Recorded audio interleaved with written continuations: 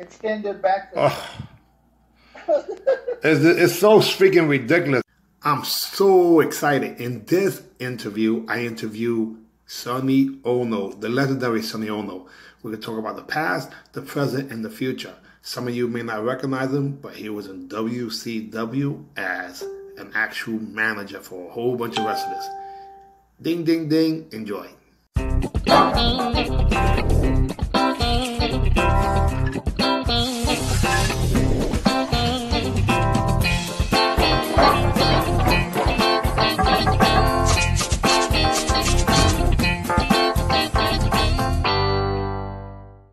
So, Shadow, welcome. So, Sonny Onoo, listen, I know you're a busy guy. You were there, doing power moves with Fight TV and a whole bunch of stuff over there.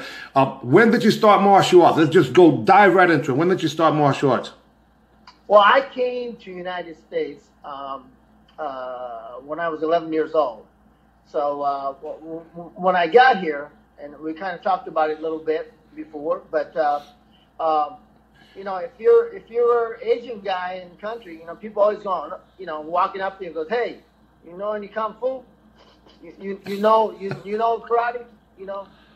And I know I'm Puerto Rican. They always ask me if I have a knife. I got you. So I studied judo, and it was pretty much like if you played baseball here as a young man, you did some kind of martial arts when you were in Japan. Whether you did kendo or judo, judo is really popular, or you did karate. And so, the judo was my thing, and I used to watch and did started in karate, but I didn't really start my karate until I got here, and I couldn't find a judo school when I got here. So, as I told you the other day, a guy named by Gary Johnson, who was a student of Peter Urban, who was in service, and I studied with him, and that's how I got started in Goju. Now, why got you into competition? And of all places, Iowa, what the heck? Well, the reason why I live here, because if I lived in New York or New Jersey like you do, money's different. There's too many of same people. I like to be unique.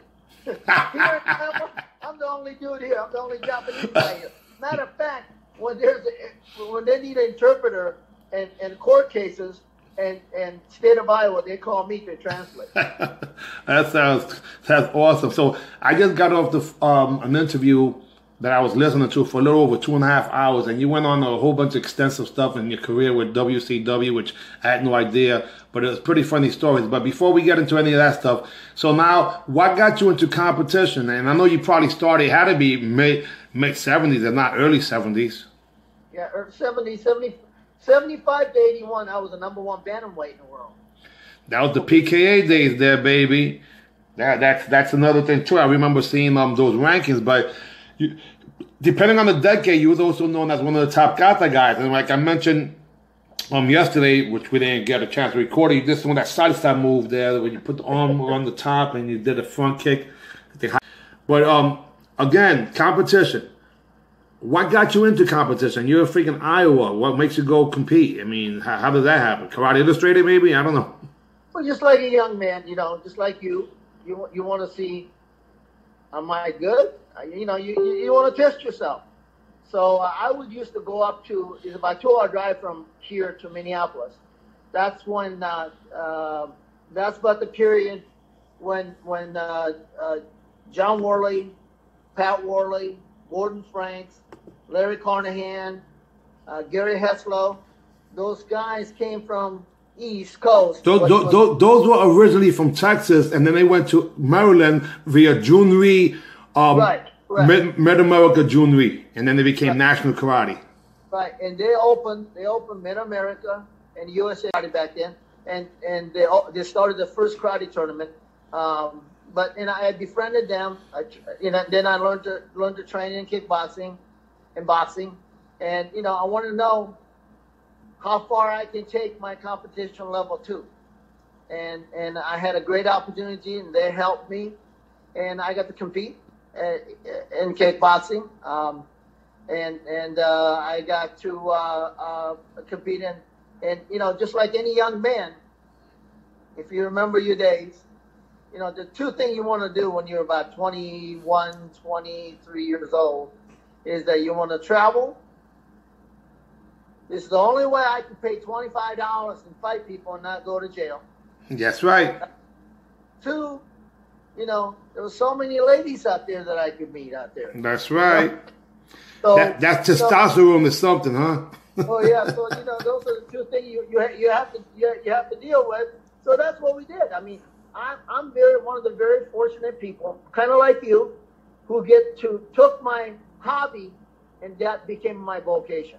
Exactly. So, and then became. I mean, there's nothing like getting paid for. If you like to eat, which most of us like to do, and if you can get paid for eating, wow. That's heaven. And kind of way, that's what you and I did. We like to fight. We like to test ourselves. We like to go out and party. And of course, in your case, you could dance. And we like to go out on the weekend. We would take a band, and I would take a crew from Minneapolis and go to, you know, South Carolina. Go compete with people like Jay Bill and Keith Vitale and those guys from, you know, North and South Carolina. And we would go down to Texas, you know, and watch people like Skip and Mullen fight. Wow. You know, so we just travel and not get in trouble, not go to jail. Yeah, right. Well, I tell people that, to me, my friends in the weekends were stick-up kids. You know, they were robbing people. So I figured out how to do it legally. I went to karate tournaments and I won. So yeah, I completely could relate. And if it wasn't for this, I don't know if I would have been, you know, my record would have been the same, which is impeccable. I have no records in terms of jail, is what I mean. But okay, so now it's now I guess the mid '80s, and you're not fighting any longer. You start doing predominantly forums. Yeah. Let's talk about that for a minute. Well, two things happen. You know, as we get older, you know, we can't be out there. We can't be out there getting kickboxing and getting hit in the head. And so I still had a lot of urge to compete. So I would do some point fighting, and I would do some katas. And fortunately for us, it was, I think, of course, I'm being real, you know, selective here, but it was the best time of martial arts as far as kata competition. Well, listen, history proves that, because the fact of the matter is there were more spectators and there more variety of talent than we have ever seen. Today's just a duplication of each other, when back then it was original flavor. You know, even Heidi Ochai and Miyazaki. I competed with, you know, Lori Clapper down in Miami, remember? Right. And, yeah. guy named Leslie. Hey, let's talk about Miami for a second. Actually, I'm not sure if it was in Miami. It might have been in Daytona during that time or whatever. But U.S. Open, 1979. Pretty much it was the traditionalists and team forms versus the contemporaries, George Strong and Ernie Reyes Sr., etc. Right. Karen Shepard, Peter Morales with his whip chain. My team consists of Chuck Merriman, Lori Clapper, myself, I think Bill Pickles from Canada. Bill Pickles, a guy named Yamashita too, a black guy, but he was using the name Yamashita, I think. So, you know, we competed and we beat those guys, and they were the, you know, the people to beat. And that was a team kata event, and I still have that trophy where we're picking through the trophy somewhere. There's a famous photo, 1979. The grand champion fighter won a 9-foot trophy. His name was Tony Palmore. Yeah. That was Ted Skretzky was the promoter of that actual event. Right. Yeah, that the war was going to end back in the days. Remember? Yeah. That's when he sold it to a guy named Charlie Brown, believe it or not. In 1981, Charlie Brown had it over in Daytona, or actually Tampa, because I went there, Tampa, St. Pete. All right, Daytona Beach, one of the, you know, even Heidi Ochai and Miyazaki. I competed with, you know, Lori Clapper down in Miami, remember? Right. And Yeah. Guy named Leslie. Hey, let's talk about Miami for a second. Actually, I'm not sure if it was in Miami. It might have been in Daytona during that time or whatever. But U.S. Open, 1979. Pretty much it was the traditionalists and team forms versus the contemporaries, George Strong and Ernie Reyes Sr., etc. Right. Karen Shepard, Peter Morales with his whip chain. My team consists of Chuck Merriman, Lori Clapper, myself. I think Bill Pickles from Canada. Bill Pickles, a guy named Yamashita too, a black guy, but he was using the name Yamashita, I think. So we competed and we beat those guys, and they were the the people to beat. And that was a team kate event, and I still have that trophy where we're picking through the trophy somewhere. There's a famous photo, 1979. The grand champion fighter won a 9-foot trophy. His name was Tony Palmore. Yeah. That was Ted Skretzky was the promoter of that actual event. Right. That the war was going to end back in the days. Remember? Yeah. That's when he sold it to a guy named Charlie Brown, believe it or not. In 1981, Charlie Brown had it over in Daytona, or actually Tampa, because I went there, Tampa, St. Pete. All right, Daytona Beach. And he would have after parties. And matter of fact, you can ask Cynthia Rothrock next time you see her. That's when she didn't want nothing to do with me before the tournament, because I was out in the balcony and I see this couple of beautiful looking ladies. So I said, "Hey, how are you?" Waved at him, and they just kind of looked at me like, "Who the hell is that?" But after the tournament, we were together. The champion. Yeah, the champion. Just so you know, that you fans out there who's listening and training, there's more than one reason why you want to train and become a champion. That's right. Winners. Yeah, and they feel safe. Those are some of the French benefits of being a champion. You got a chance to get the damsel in distress before she was in distress, so to speak, so she feels safe. Okay, so then I remember the Atlantic Oil team ended up having tournaments in Bermuda, and then I saw you there as a competitor, and I saw you judging. What the heck was that about? Well, Chuck asked me, Chuck Merriman. By the way, he's one of the living legends as far as he goes in martial arts. I can't give him more credit for what he done in sports karate in the early days. We were talking about Bermuda. Remember, he started he had a sponsor. Yeah, Atlantic Oil, John Doyce. Atlantic Oil Company, and then became Trans World years after. Well, yeah, and he started the very first. Even to this day, I think even to this day, because I remember making like $30,000 or $40,000 a year competing on a weekend. Right. Because they would give us the Transport Oil will give us bonus on top of top of the win. Yep. Money was better back then than it is today. Yeah, but it was also, and for what it was worth, going over to Bermuda was like going to Hans Island.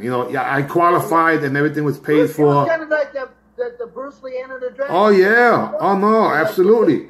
He invited the top officials, and I said, hey, that I'll do that. I want to be part of the official team.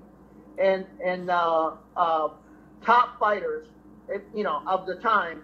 Well, forms too, because forms competitors too. But the thing was, what Chuck did was he would give out. I think I still remember the grand championship was worth $5,000. Yeah, runner up was $2,500. Runner up. Right, and that kind of money, everybody wanted to come, and this mysterious island in Bermuda. It was crazy, huh? I took second place in forms, Korean forms, behind Charlie Lee, and that second place was $300. We never got $300 for no freaking whatever. You get $300 now.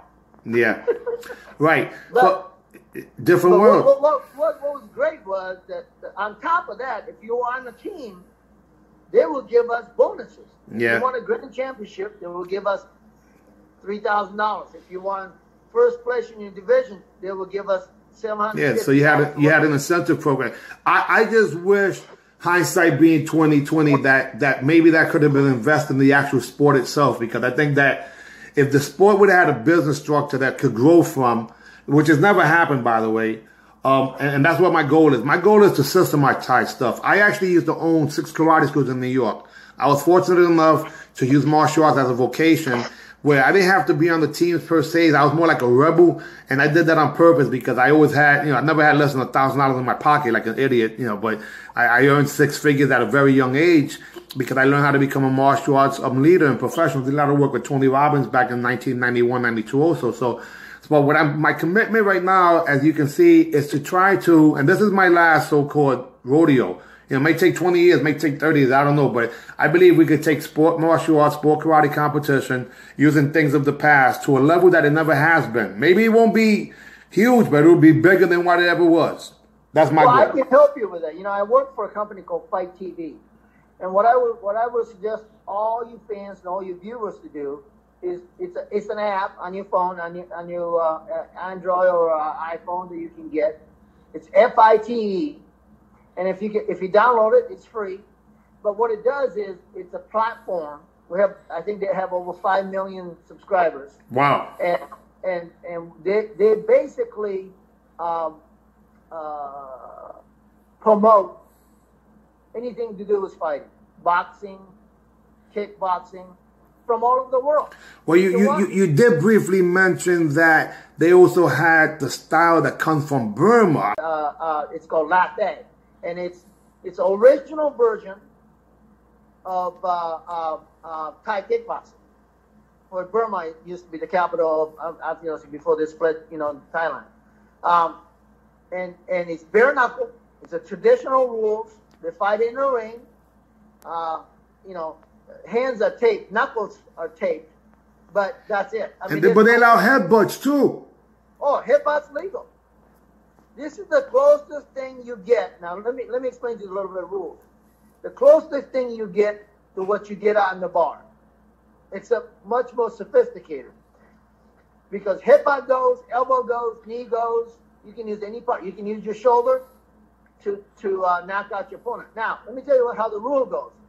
I believe it's 3 5-minute rounds, okay, with 2-minute rest between, okay, and there's only way you can win, or there's 2 ways you can win. Doctor stops a fight, or you get knocked out. That's the only way you can win. Right, because if you don't, can beat me. Let me tell you something. You and I can get in the ring. You can beat me to a pulp for 15 minutes. If you can't knock me out, or if doctor don't stop a fight, fight's a draw. Yeah, that's. I actually saw a documentary on Netflix that actually showed that, and I was mind boggled. I mean, because that's like a whole other level. Again, we think about Muay Thai, but these guys are fighting there like they are really, really fighting.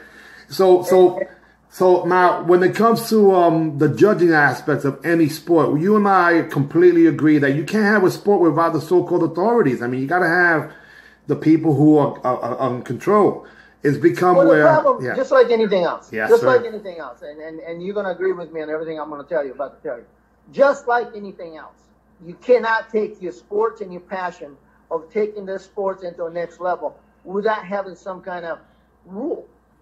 Now, they have rules out there, but rule flex all the time. Way too much. Just like the video you showed, the guy throwing a back fist, he's hanging on the end of his glove. I warned them. I said, guys, listen, I recorded this. Don't you dare show this. Cause, don't give a point. Anyway. Well, but the problem is not the guy who threw the back fist. I don't really blame him. Right. I blame the official. Official should have taken a point away from trying to stuff like the that. Authority. So, but he's awarding him for bad behavior. No different than how I train my shadow, right? If I give him a treat every time he jumped up on my table, guess what? He's going to do that every day. And that's the problem with any type of sports. If you don't penalize and if you don't award good behavior and penalize bad behavior, guess what? That's what they're going to do. If that guy's doing a win by using the bow that it weighs up, it's more like a baton training than you can hit me with that thing anytime you want. Now all that's going to do is break that aluminum little stick. Wow. You know what I'm saying? Yeah, absolutely. Listen, on another note, I have a student of mine named Jean-Claude Lewiston. His nickname is Exotic. So he's a real good fighter. He's taught a bunch of top fighters also. But he's on his way with his instructor, and his father got his black belt from instructor too. And they're going to a country called Okinawa, and he's going with Chuck Merriman right now as we speak. Yeah. Well, try to twirl those balls they got over there. things weigh more than a steel, and they're harder than they're hard, either teak wood or oak. I mean, they don't. You're not gonna be spinning those around and flipping it around. I mean, so what I'm trying to tell you is that judging is number one. If you don't have a strong judging and rule in place, then you have chaos. Then all I have to do is I used to argue. I think we talked about this. I used to argue when Steve Nasty Anderson would do the dive punch. Well, just so you know, that's become the staple technique with an extended glove and a stiff elbow, as if that was a point. And this is what happened in 2018. People just don't know any better. They think that's a technique. Well, that's the problem. The problem is, if you're not looking at what you're going to hit, blind technique, I'm not going to award you. And you're right. And those are the things that I think you need to put down. I would love to see some martial art organization or sports karate, because karate was not meant to be competition, a sport. Right, I know. So if we're gonna, you and I participated in this. So let's make a rule and follow the rules, and somebody who can execute the rules that still transcends that martial art spirit. I agree. And listen, I know that, and when you contacted me the other day, I was really a little shocked, but pleasantly shocked, because the fact of the matter is that this endeavor is going to take a team of people in different places to make things really happen. I knew that there had to be people that were unhappy with the state of how things were, and they just chose not to participate, because the truth of the matter is that, I see that it used to be the ball had to just go in the hoop until 1988 and then just hit the rim maybe in 2000. Today they text it in, so I agree 1,000%. That's why the referees, and we can use technology to help people learn how to judge too, but there's people that know better that will come out at least once. Well, you know what? Like I told you the other day on the phone, I would love to participate and help you with officiating. I'm too old to be out there competing anymore. Well, hold on a second. I beg to differ, because about 2 years ago, after over 20 years of not competing, I think I saw a lookalike that did a cartwheel kick, a high degree that you could have threw your shoulder off at a tournament called the Battle of Atlanta. Did that really happen? Yeah. Well, here's what happened. That was necessary for me to do that, because I no longer, in order for me to get 3 points, right, I had to jump up, spin around, kick somebody in the head. I no longer be able to do that. And this guy I was fighting was a defending champion. He was a lot taller than I was. He was about your height. Actually, he was from New York, I believe. And what I ended up doing is, so I'm thinking, well, I got 20 seconds left. I'm down by 2. Well, what can I do? And that was the only thing I could do. I had to do a cartwheel and kick him in the head, and spin and kick him in the head. And then since I can't jump up in the air and spin around, so I have to do a little Billy Blank cartwheel kick and kick him in the head. I believe it's in a video somewhere. Yeah, it is. I'm going to grab that and make sure we edit it inside. But this is the thing about it. You hadn't competed in how long? 28 years. It's still inside of you, baby. I think the only problem is that we actually might have to stop you from jumping in. If we're able to reset it, you may want to just jump in as a super fight against somebody, maybe not in the tournament. And this is what it's about, being able to have a good time. I mean, how much did you enjoy that technique? The best part was, in my corner, I had so many superstars from Keith Vitale, Rudy Smetley. Yeah. Jeff Smith, Ray McCallum, Brian Funk, they're all in my corner. The other guy, unfortunately for the other gentleman who I was fighting for the first place, it was probably going like, who the hell is this little guy? So, but it was a great time. Win, loss, or draw, it was a wonderful time. Well, that's my point, that I really enjoy a friendly game of Kia, except that it's just sad when sometimes it's not consistent with the ball going in the hoop and they hit the rim and they give points and like, wait, that's not karate. So yeah, we absolutely, And one of the things that's very, very important, guys, is that when we had the 3,000 and even Long Beach International had 5,000 competitors, I mean, these events were huge. Every technique was a point. Every technique was a point. The sweep with a follow-up was a point. The cartwheel kick, the scissor takedown, the takedown wasn't the point. It was the scoring after the fact. So I believe that keeping that integrity, that consistency is what we need. Do you agree? Yeah. Yeah, I agree 100%. You know, let's bring essence of martial arts into a competition, a sports of martial art. You know, I think that's the important part. And I would love to help you any way I can. Like I said, if we can put this together, we can put you on a Fight TV, and we can move forward. Well, I believe that this is more than possible because, again, this is my last so-called attempt at helping somebody from generations to come. I want my children to have a better platform than even I've had in the last 30 years because it's been really sad to think where someone like me who hasn't been in really the best shape, when I go out there, I feel like I just know things that other people just don't know yet. You know, so it does take some time. Yeah, I think the people who's out there, you know, the championship represent what we're trying to accomplish. You know, and they should look like a champion. They should act like a champion.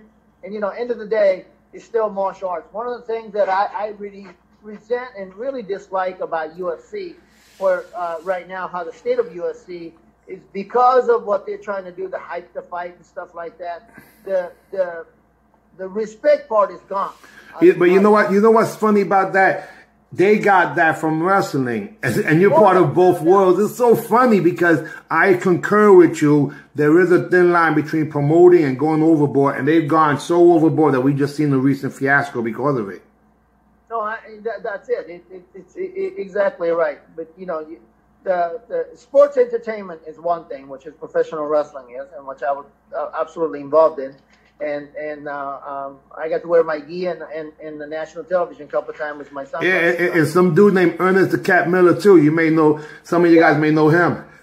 Yeah, I managed him for many years. And you know, we were the Dynamo Karate team. And let me tell you a real funny story.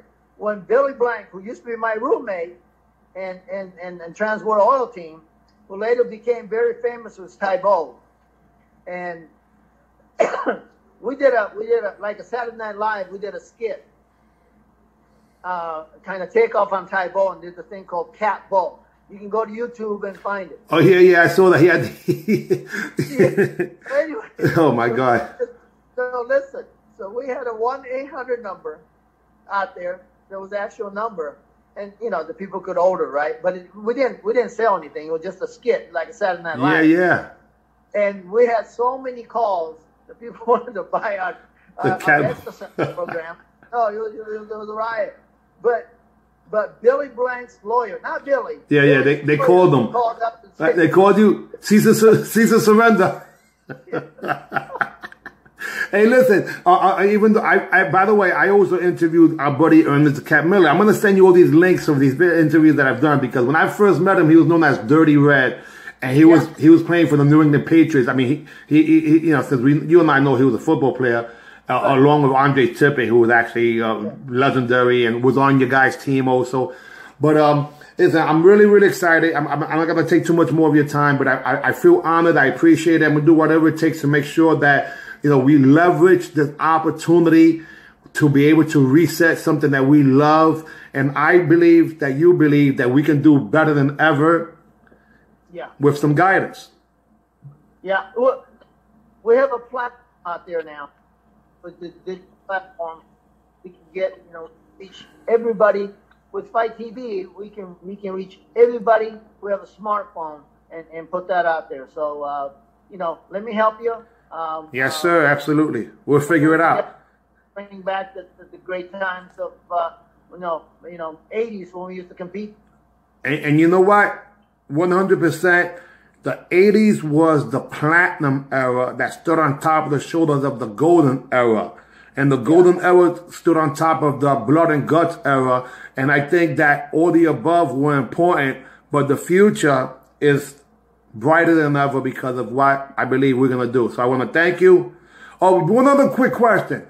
I know you're studying Onoo now, but wasn't it Onoo or something like that? Let me backtrack. How did you have it spelled back in the days? It wasn't Onoo. No. Here's what happened. You know, I'm a migrant, probably like your parents were or your family. So when I first came here, you know, I'm sure when my mother went through the immigration, they said, "What's your name?" And my mother with broken English says, "Onoo." So they spelled her name, our name, Onoo. Gotcha. Onoo. Onoo, okay. So it was on a lot of our documents. That's Onoo. But when I got older and went to get my passport, because I'm still Japanese national. Yes, I have a green card, so INS can stay home. But they spelled my name because they translated directly from Japanese. Because there's no direct spelling translation Gotcha. in English. It's all by phonetic. It's all by sound. So they said, is it Onoo or is it Onoo? And they say it's Onoo. So they said, oh, then you should spell your name Onoo. So now my passport. Now that's part of the history. Oh no, I think they did a song like that. Or maybe it was Anyway, a lot of the moments that we can create for future stars, and I think that what's going to end up happening is that we may have to coach some of these guys also on how to present themselves, almost like an A&R, you know, like an artist and repertoire, because I think that the talent today is phenomenal. They just need guidance. And I think, and I agree with you, it's not their fault, it's leadership or lack thereof. And I believe we have just enough energy to still help these guys when it comes to, you know, leveraging their talents. Yeah, I agree. There's a lot of great athletes out there, and there are probably better athletes out there than we were. But I don't think they have the guidance that. Yeah. Certainly. So it is leadership. Okay. In the famous words of some crazy Puerto Rican from the Bronx who now lives in Jersey, when I say AB, you say see ya. AB. See ya. We out of here. Thank you very much.